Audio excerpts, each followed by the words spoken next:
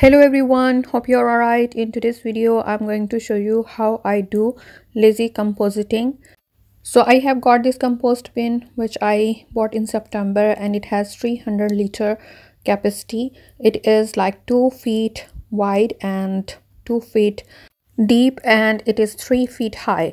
So it is quite good dimensions, and it has holes on each side for the airflow, and it has a door at the front which you can open to harvest your compost. So this is really nice sized compost bin, and it is made of durable plastic. So I have filled it to the top, and I started filling it in September, and now it's nearly the end of November, and you can see it is already nice and full. So I have filled it with garden clippings, garden trimmings, kitchen waste, which is basically uncooked food, vegetable scraps and fruit scraps, and basically the dried up leaves and everything that comes out of my garden, all the garden waste, kitchen waste.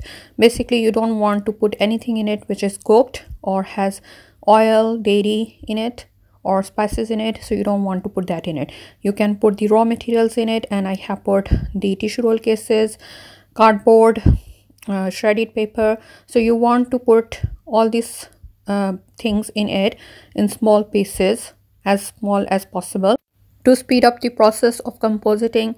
But as I'm doing lazy compositing, which basically means doing less and less work, so I'm not going to bother that much shredding and cutting all these things. So I'm just putting them in there, and I basically keep it moist. So I put the water in it, keep it moist. I have put some soil in it, some used compost, like I grow plants in containers, and when they are done blooming, they are done their season, I throw all of the compost and the plants in it. So it has used compost, some soil, water, green materials and brown materials. So all these things are needed for a good compost, and the worms which come out of my garden, I throw them in there. And you can close the lid and it gets locked. So I'm going to leave it for some time, and then I'll show you the results. So it's been quite a few months, and it is nearly the end of May, and I need to harvest some compost. So I'm going to open this compost bin and see what can I get from it. So as you can see, I have still been filling it with green materials and brown materials that come out of my garden, my house. So all that kitchen waste and garden waste goes in there. So as I said before, you don't want to put any dairy, fat, bones, meat, cooked food, salts and spices in your compost bin.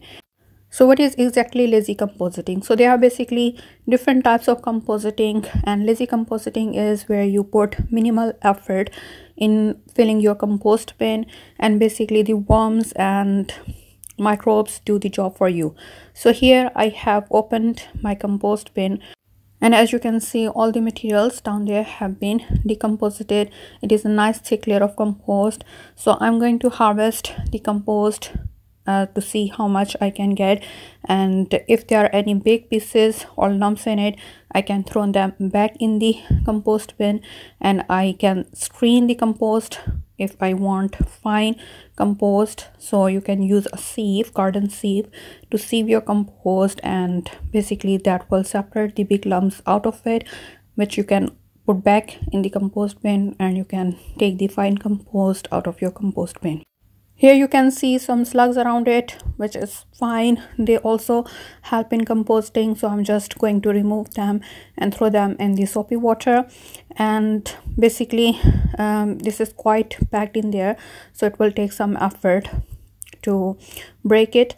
And it looks quite nice, it smells nice, basically earthy smell, which tells you that your compost is nice and done.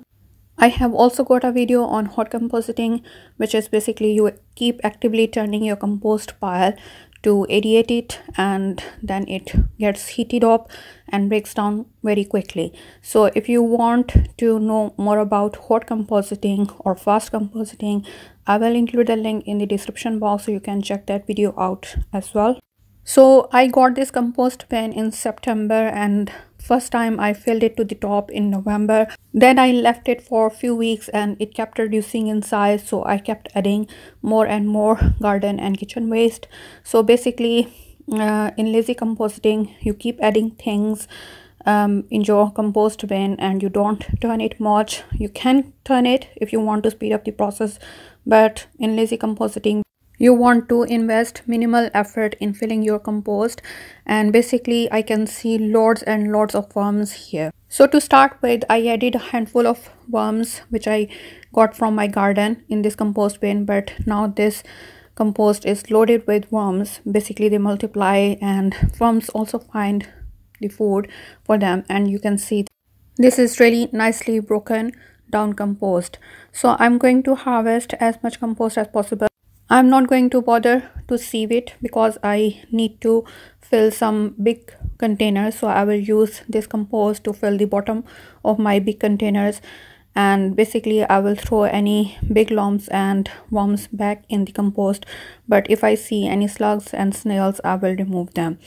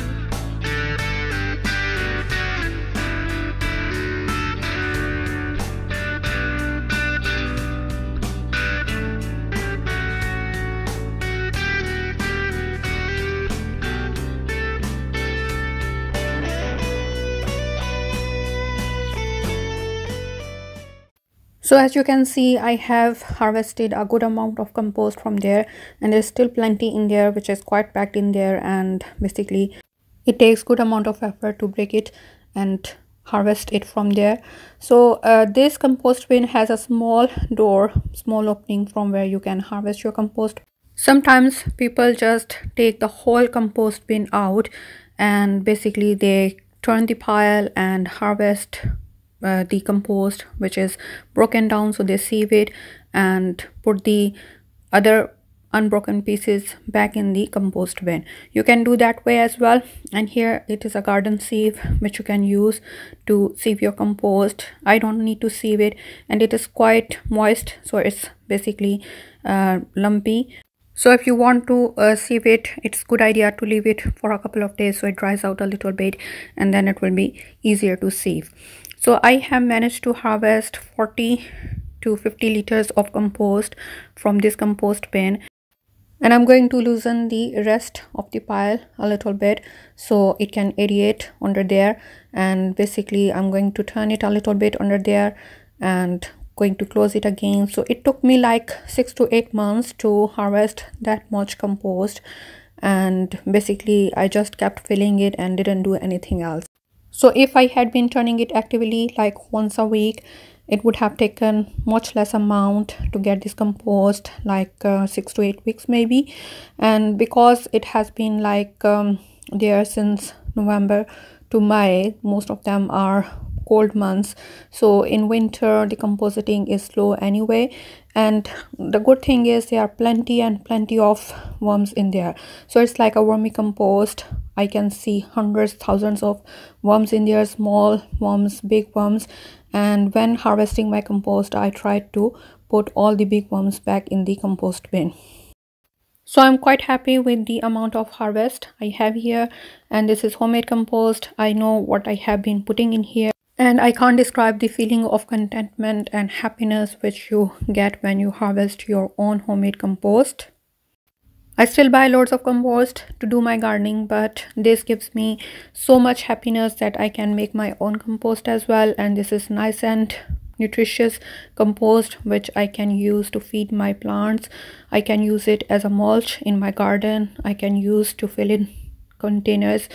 And there are loads of recipes available where you can mix your compost with perlite, vermiculite, sand, garden soil, peat to make a nice potting mix.